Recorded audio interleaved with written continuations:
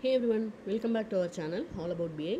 In this session, I'm going to talk about a recent addition to mapping data flows. It's nothing but cast transformation. So, as the name says, cast transformation is aimed to do typecasting for us. Okay, your source might bring various columns of various types, and before it gets loaded to the sink, if you want to do typecasting, then cast transformation will make the job simpler. You can ask, when we already have a derived column transformation which is capable of doing the typecasting for us, why do we need one more? With respect to derived column transformation, in case of errors during typecasting, right, those errors will not be caught that easily if we are not using an assert transformation. Okay, whenever there is an error while typecasting is done, it will be treated as null in derived column transformation, and those kinds of issues have to be taken care using an assert transformation. Okay, so derived column transformation will convert the errored out values to null, and you have to capture it using an assert transformation. So this is a little bit lengthy process, right? So in order to avoid this, they have introduced this cast transformation, which is a very easy to use transformation. I'll show you that now, and we can see how to use that, right? So there is a cast transformation. In that, you can keep on adding as many uh, columns as needed, right? So if you want to convert, I'll show you my source first. Okay, so my source has around 10 columns. Each of them are of a certain type, and I wanted to do some typecasting before I load it to sync. So as you can see, I have an address ID column, I have a postal code column, and modify date column. Here and all we can expect some typecasting errors. Okay, so I want this address ID column to be an integer column, and this postal ID column to be also an integer column. I don't want this kind of string data and all. If I'm getting a string data in postal code column, I have to treat it as an errored out column.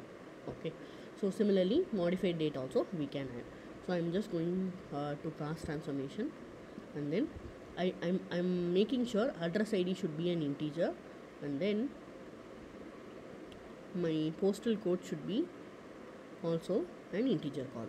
Okay, so once I do this, it will internally start typecasting the values coming from source, and in case there are any issues, right, we can easily capture by selecting this checkbox assert type check. So if you do that and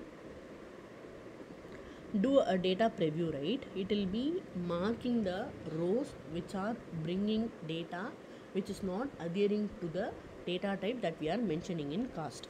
Okay, in our case we have certain rows which bring string in the postal code column, right? So all those rows will be marked as errored out rows. Okay, what next? We have identified the records which are not bringing the data properly, and we should be able to split the data, right? Split in the sense we have to be able to split the errored out data from the good data, so that we can handle the errors at a later point in time. So for that, what I have done, I have added a split transformation, conditional split, wherein I have mentioned two streams. One is error data, another one is good data. So in the error data, I'm just mentioning is error function. Okay, this function is going to identify those records which are not conforming to the data type that we have mentioned in the cast transformation. So if you look at the data preview here, it will be having two streams. One is error data, another one is good data. Whatever you are seeing in the screen is nothing but good data. Okay, good data in the sense address ID and postal code, both of them will be bringing data in integer. And then if you look at the errored out data, either postal ID column or address ID column is not conforming to the data type. Okay, so this is how we used to split the errored out records from the good records. So after this, it's up to us to handle it. You can load the error data to a file or an error table, and then take it forward from there, and load the good data to the actual table, and we can do whatever we want after that. So this is how we use cast transformation in data flow in the mapping data flow in Data Factory and Synapse. So as you can see, it's a very simple and easy to use transformation for handling the data type conversion part for us. Okay, in case you have any questions on this, I request you to post it in the comment section. Thanks a lot for watching. Keep supporting.